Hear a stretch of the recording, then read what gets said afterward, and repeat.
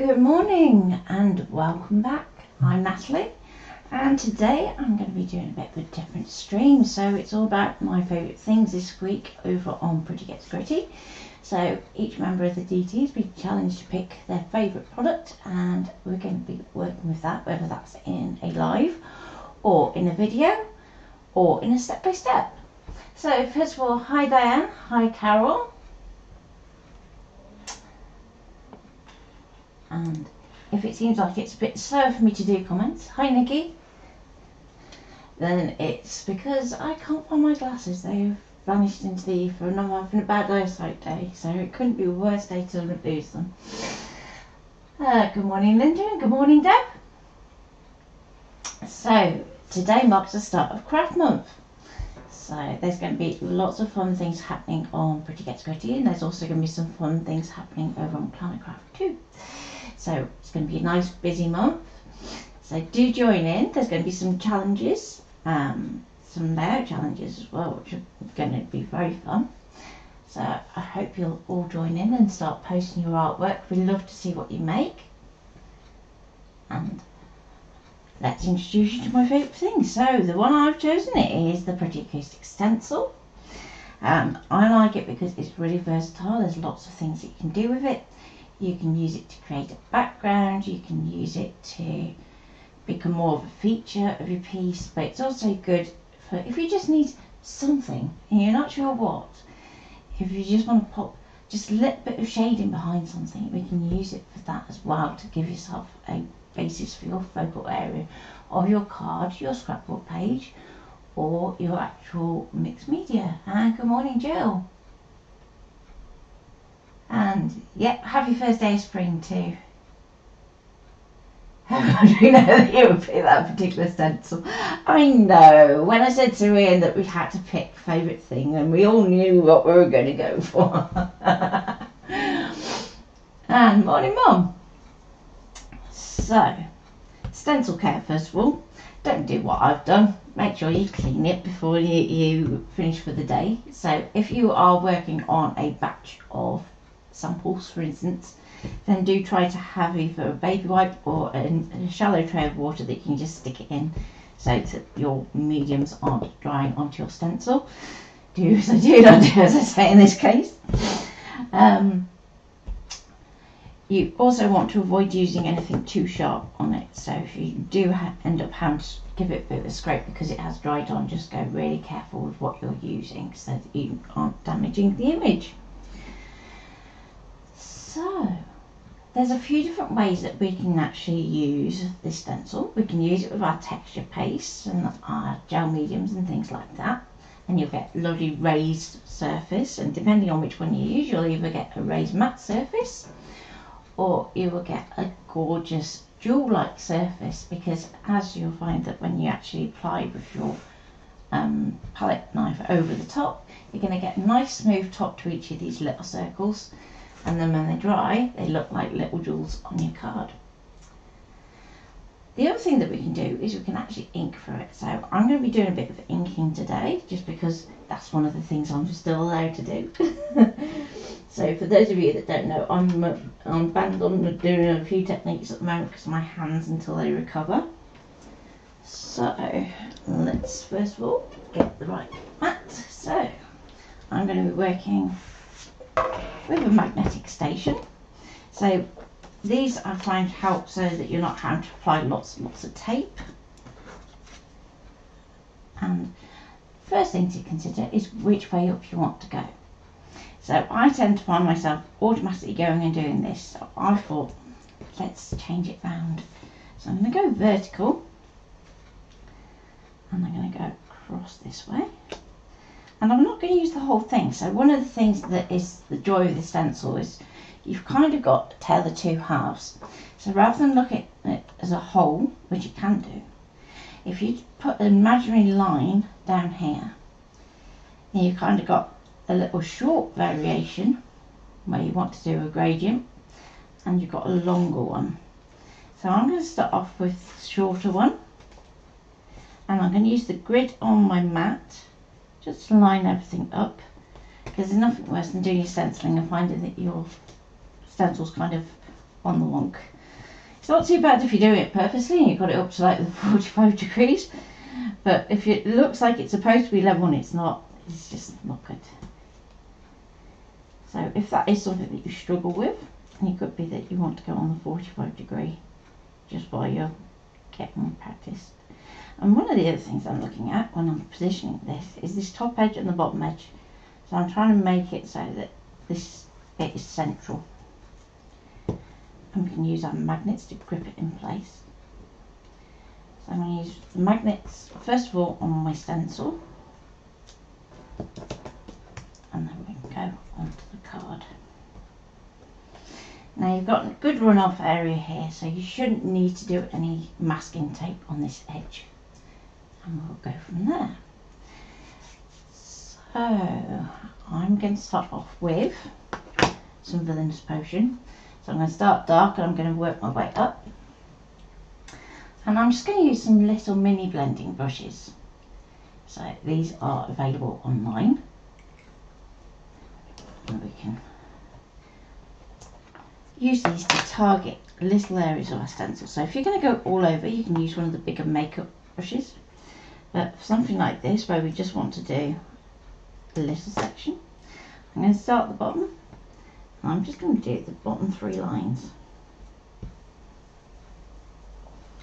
Now when you're using a brush rather than a sponge, you're going to find you get much more detail in your stencil because it can go right up to the edges. When using a sponge, there's going to be a little bit of a halo around the cut edge, which is one of the things to bear in mind. But you'll also get a much stronger colour. So that is something you can play with.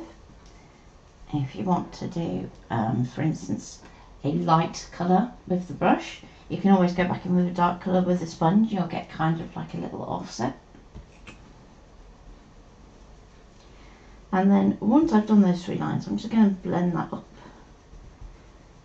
So just using what's on the brush, doesn't take very much at all. And then we can swap to our next colour.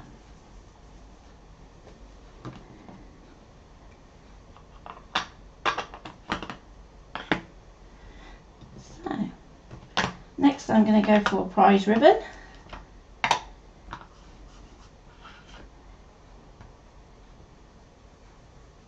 And same again, so we're going to go and do the next set of lines. So we're going to blend what's left on our brush downwards so that the 2 colours mix together, and then upwards as well. Now if you've got something like this here but it goes a bit further, I'm just going to add a bit more ink and just make sure I get those very end dots. And again blend out.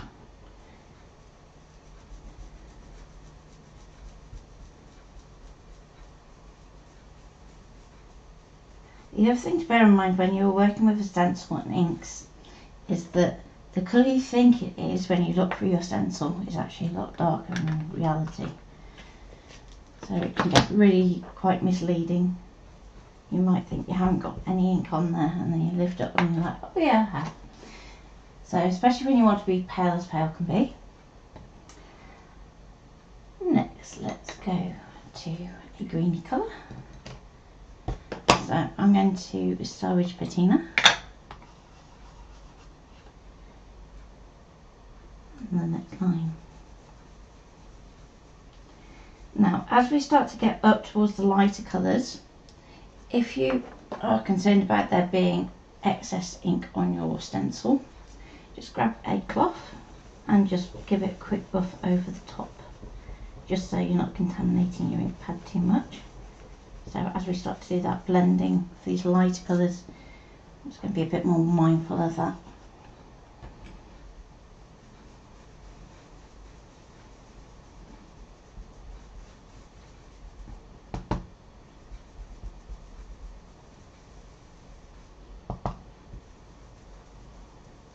So all I'm doing is just tapping my brush to pick up the ink. It's not even a case of swirling it that much. So when you swirl your brush, you're going to pick up an awful lot more ink. So if you want to go a bit darker, that's the way to go. But from something like this where it's not too big, we can just tap.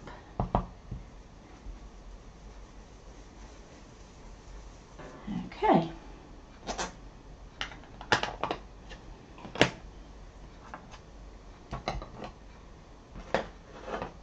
So next I'm going to go to scattered straw. I'm going to get my little yellow one. And this is definitely going to be one where you are going to want to do a little bit of a wipe.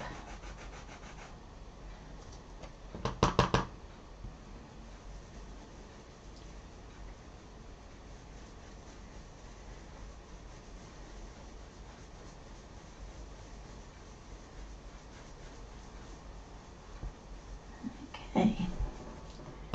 And we're nearly there at the top.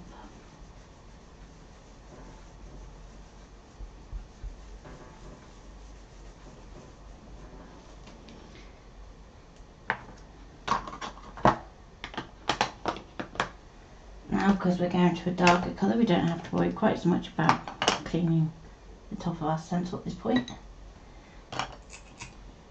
And I'm going to dried marigold, which is kind of a pale orange.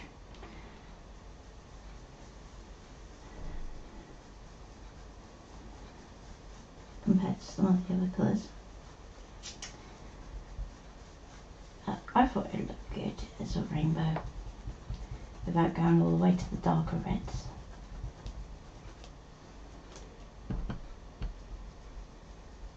So you want your darkest colour to be right in this top line.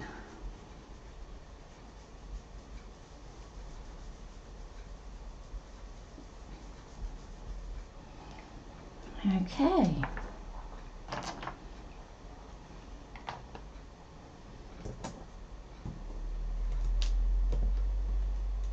So now when I peel that away, we've got the start of a rainbow effect. And good morning, Louise.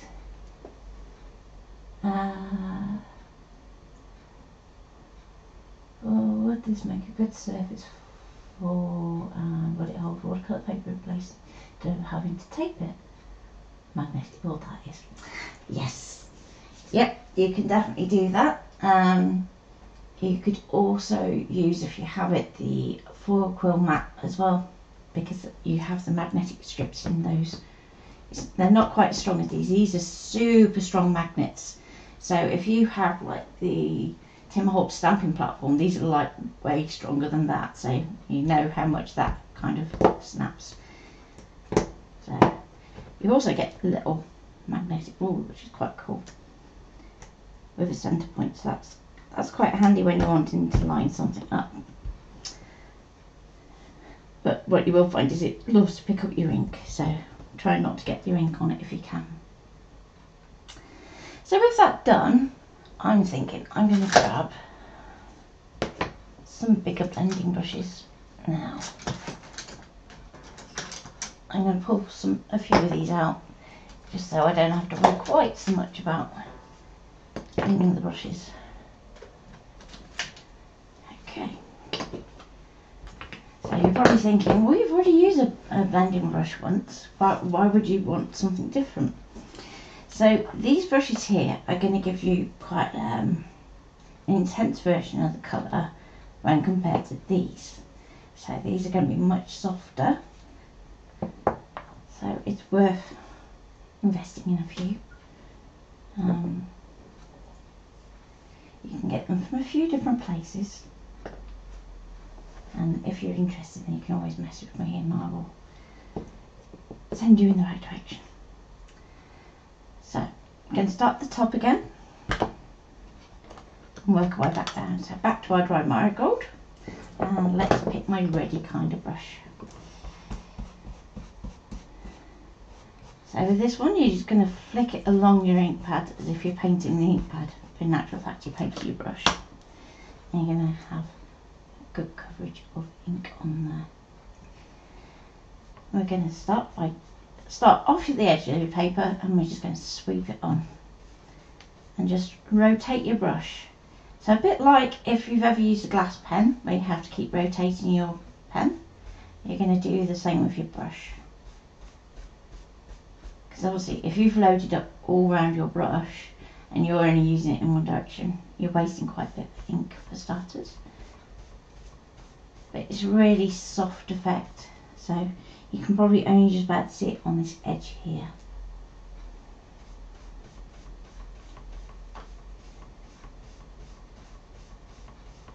So this is one of those where definitely when you're stenciling with it, you're going to think, oh, there's nothing there, but when you lift up, you can see the difference. Okay, next let's go to scattered straw, and I'm going to pick a different brush for this. Just make sure you haven't got any loose bristles as well before we go to your ink pad, because you don't want those to be kind of left behind. Otherwise when you come to stamping with them or picking up with a sponge, it can interfere a bit. Okay, so again, good coverage, and we're just going to flick and turn. Remember to go over the join between the two colours as well, once you've kind of got most of that ink out your brush, so that you get a nice blend.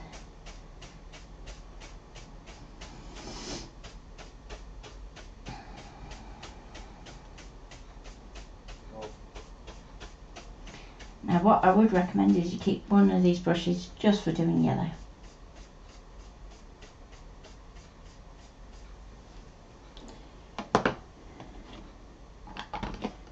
Okay. Now let's change to my greeny colour. And again, because this is quite pale, I'm going to go to a lighter brush. So I think actually I could use that one.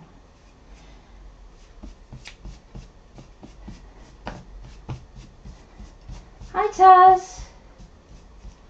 Oh Louise, don't tell me Mum, she'll be after it. That's on her birthday wish list, isn't it Mum? So, next bit. And again, once you've got most of that ink out your brush, you can start overlapping those colours. And don't also forget to blend out the bottom as well, in the same way that we're doing with the stencil.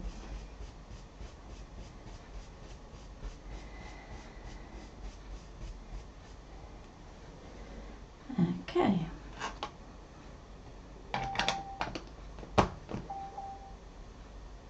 What's stinging? Stinging away. It's not telling me what it's stinging at. Yeah. Everybody knows I was going to go for this stencil.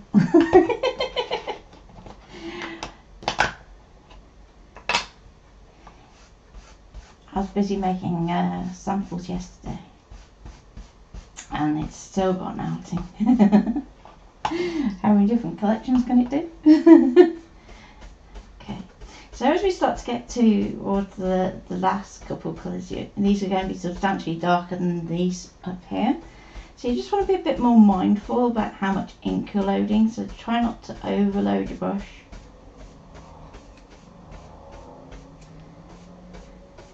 And likewise, when you're flicking, make sure that when you flick, you keep that direction the same.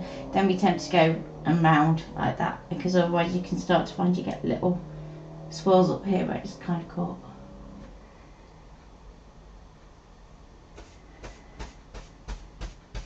Painting is very good for the soul though.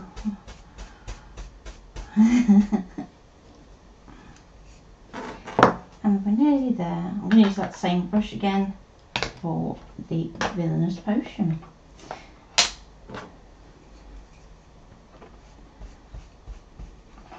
So just a little bit, because we've only got this bottom section to do. Doesn't take very much. So I do my main bit first, then back up. And you can start to see the really weird optical illusion that you have with your blending. Because you've got these dots, you think that you've done the same amount of blending as with the stencil. And it's all optical illusion.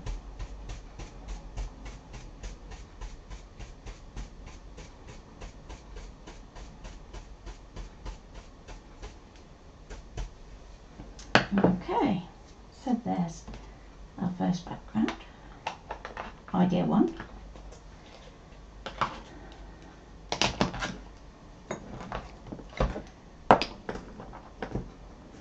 So that's all using distress inks. So any dye-based ink is going to be good for doing that particular technique. So let's just move that a bit closer. Hopefully I'm aiming it in the right place because I can't see my preview at the moment. And I'm just going to give my stencil a quick clean. So you can use that baby white damp cloth. I just use bamboo cloths. So these can be washed and reused repeatedly. And they end up very pretty colours.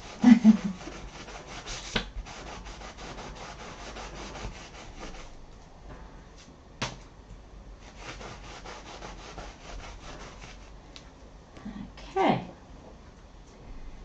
so next, this time I'm going to put my card landscape and let's go this way. Going to make it more of a feature. So I'm kind of looking at my two outside dots there and kind of trying to get it centered that way. It's actually going to offset your centre line a bit more, but that's okay.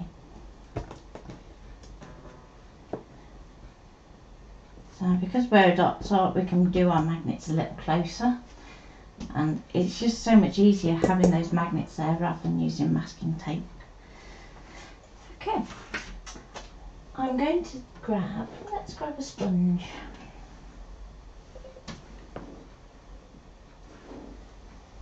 Just so you can see the difference.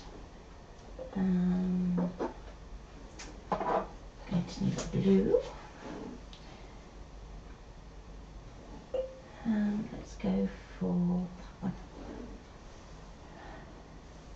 Okay.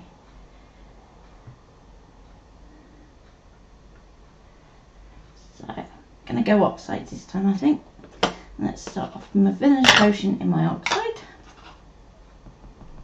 So I tend to keep one end for inks and the other end for oxide so that they don't cross-contaminate. And we can go straight on. So you can see straight away just how much colour you get through a sponge, but you can start to see that halo effect I was talking about. So as the ink starts to run out on your sponge, that halo effect is going to become more pronounced.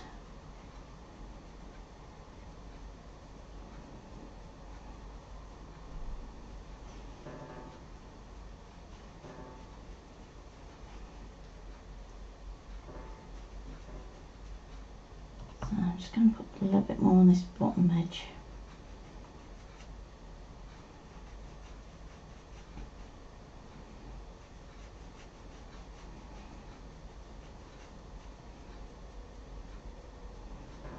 If you've got some little dots like this, you may find that you get better coverage by tapping rather than trying to swirl.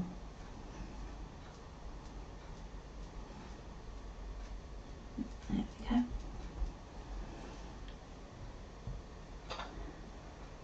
So we're going to go to prize ribbon.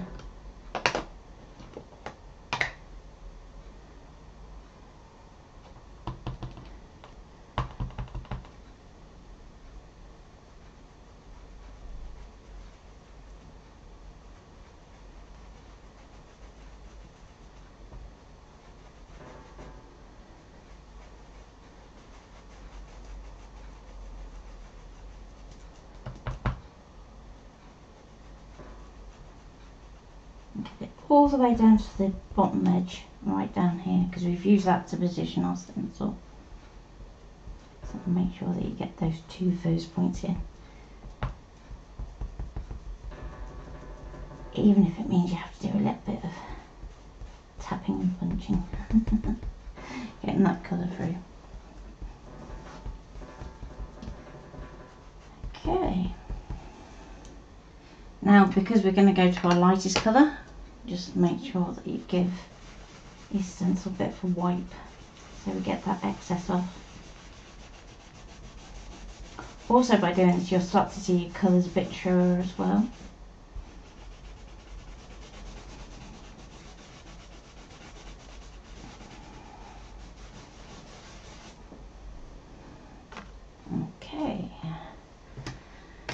finally we're going to go to our Selbridge pattern. There we go.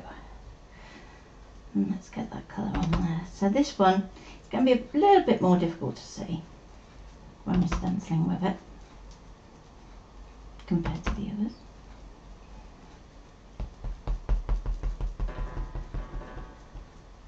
So definitely don't be afraid to go right in with this one, because this is going to go right up to our edge.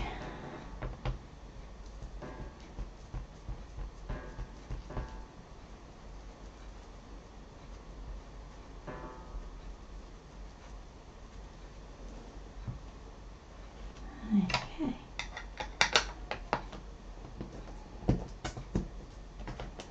So you can still do that same brushing technique, just do keep separate brushes for your oxides.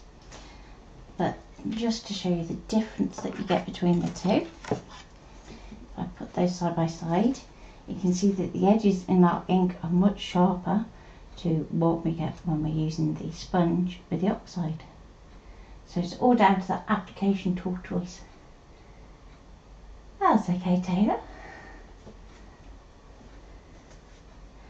Okay, so that's another one for later. Let's try something else. So again, going to give my stencil and white down.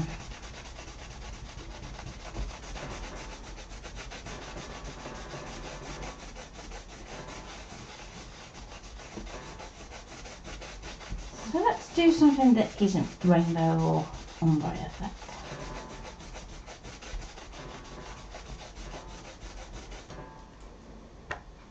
And go full pelt.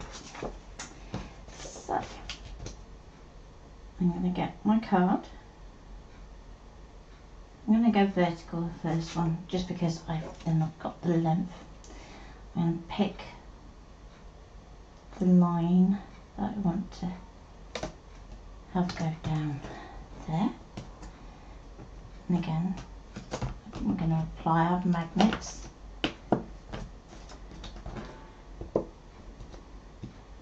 Like so. So this is where we're going to actually start to play with our tools a bit. So I want it darker at the top, and it's going to get lighter down towards the bottom. And we're going to do that with just one ink pad. So the only difference that we're going to use is the tool. Now, because I want this to be dark as dark can be, I'm going to start off with the oxide. Let's get on first, and I'm going to get a blending brush. So we're going to always start at the top and work our way down, because we want that gradient to get lighter towards the bottom. So start off by putting a line of colour in across the top.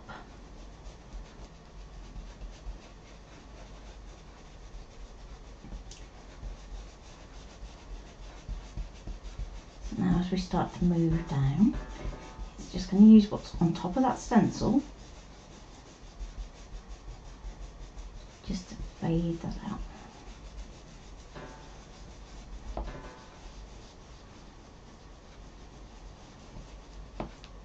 So far so good, but I still want to go a bit darker still. So, and let's get my sponge. So now we can really go dark on this top edge and push that right through.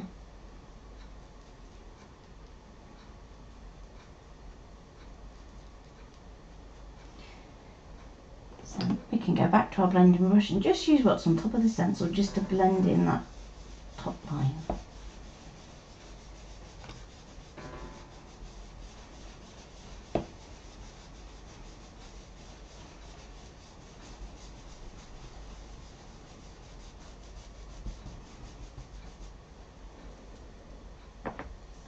Okay.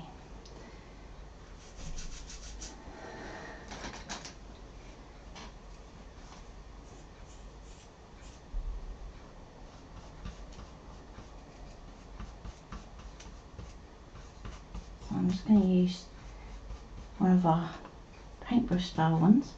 And again, we're going to start in the dark and flick it down. So even though the ink amount that we're going to transfer is significantly less, by starting in that dark section, we're not going to get any kind of tide marks. You don't want to have like a line where it suddenly gets back dark again. And as we start to get right down to the dregs of what's in the brush, we're going to flick up.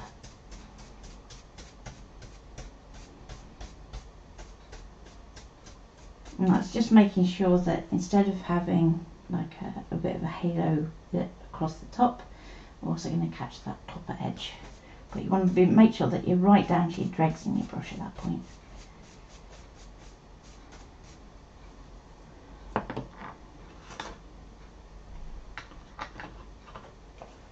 Okay. Now, if you want to add a little extra shadow with your inks, make sure you clean your stencil, because you don't want to contaminate your distress inks with your oxides.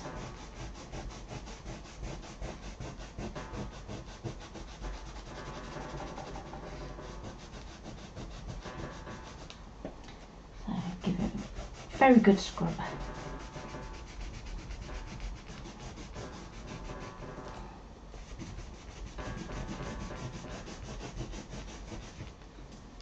Okay. So let's go back to this one. So now I'm going to my ink, wrapping my oxide. I'm going to start at the top and work our way down. So your ink is quite a bit more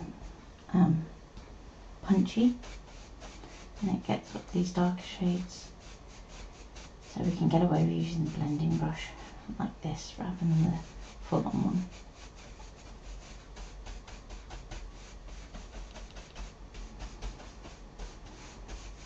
And there we go.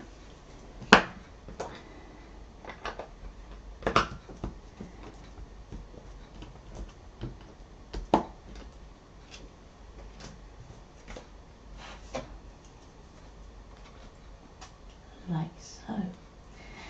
So let's just grab one last piece of paper.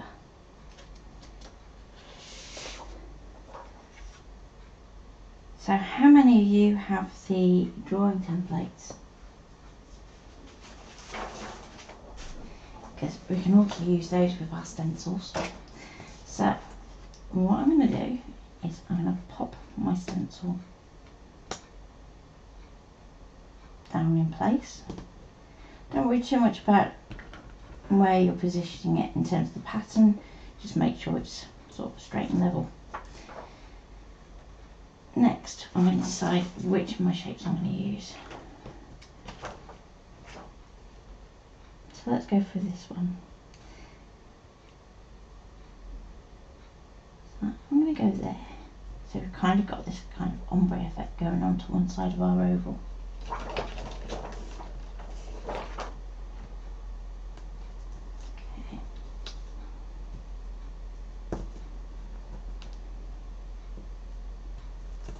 There's our oval, and let's go to my sponge.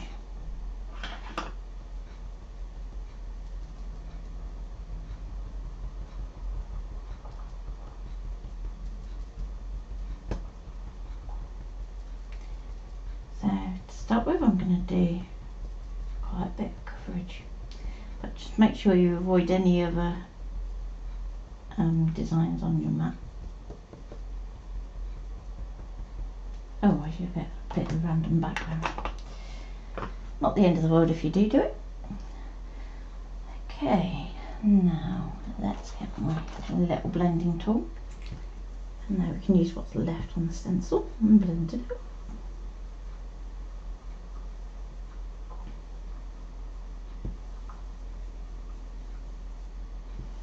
I'm just doing one line at a time.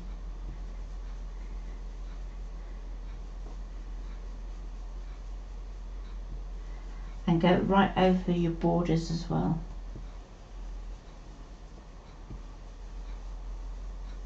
So once you've done that, just go back up and down horizontally, as in across your widest space.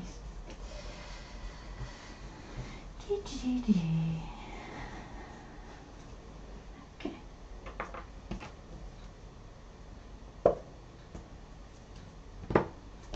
Now, very carefully, I'm going to move my magnet so I'm off of my little dash one here.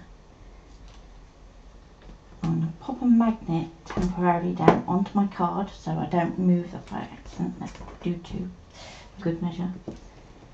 Okay, so I've got hold of my drawing template. I'm going to slide our dotty stencil out from underneath. Okay, now let's pop these back over on this side. And the theory being, we should have everything still in the same place, so we can just use what's left to actually go back over and shade our oval so that we can actually see that oval panel. So go around the border. Now this is where you want to get really careful because you've got two that are close together.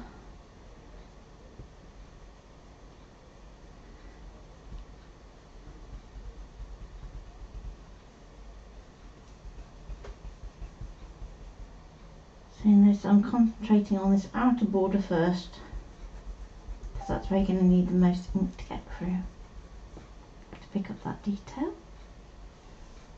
And then we can start to blend that in round there.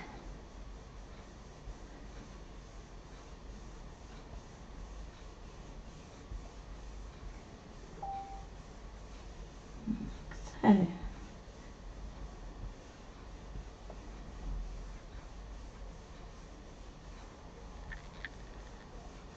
So by having one edge that's darker than the other, it's going to start to look a little bit 3D. So you can play with that effect for frames and things like that.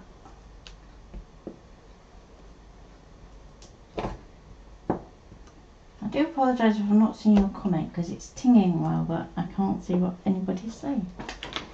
Useful. And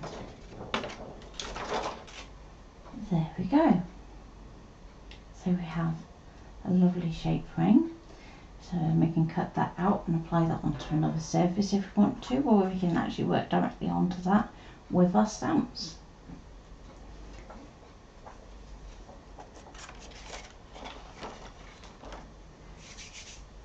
Okay, and again, let's give that a clean because that is no well and truly mucky. So, another tip.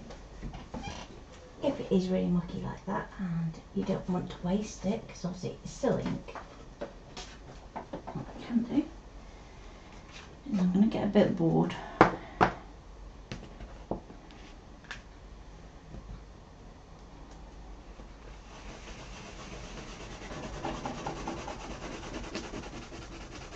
I'm just going to give it a good scrub.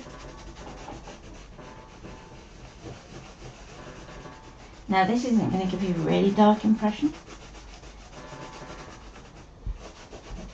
but you can use it as a basis for another panel. And there we go. So we've still got our dots on there. So then when we work over the top of our other stencils, we've still got some background interest, what might give you an idea as to where you're going to put your focal point for your layout. Other thing.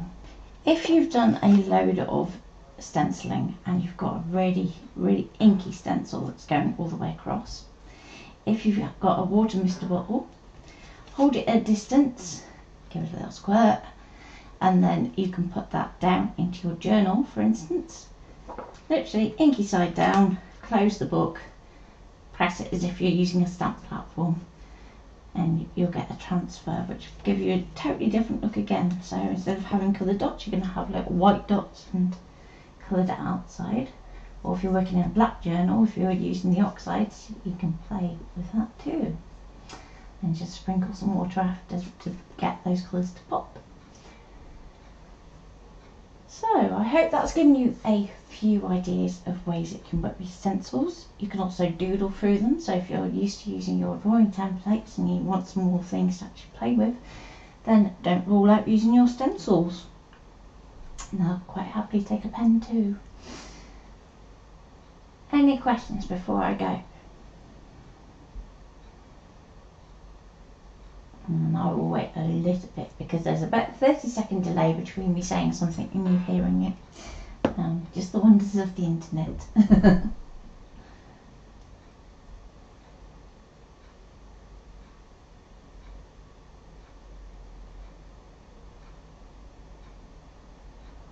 So when we did the one with the frame, I could easily have changed colour at that point. Just make sure you clean your stencil first. So before you do any movement, just clean your stencil. And you're welcome, Linda.